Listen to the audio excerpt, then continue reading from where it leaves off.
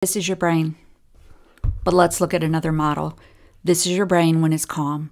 When your brain is calm, the cerebral cortex, your thinking part, is in control.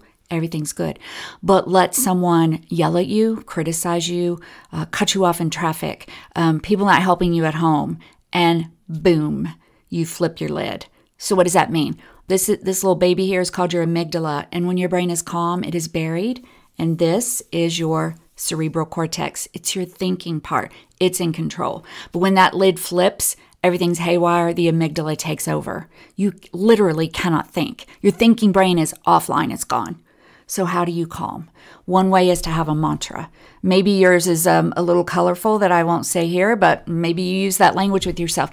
Maybe it's fun. Maybe it's, I've heard, calm down, mama drama, and boom, you're back. Maybe it's spiritual. God's got me, and you're back. Maybe it's move on, nothing to see here. I've been through this before. I can handle it, and you're back. Whatever it takes to unflip your lid, bring it back down, and now you can think again. Go to my website, to my resource vault, and you will find a whole list of mantras to help you.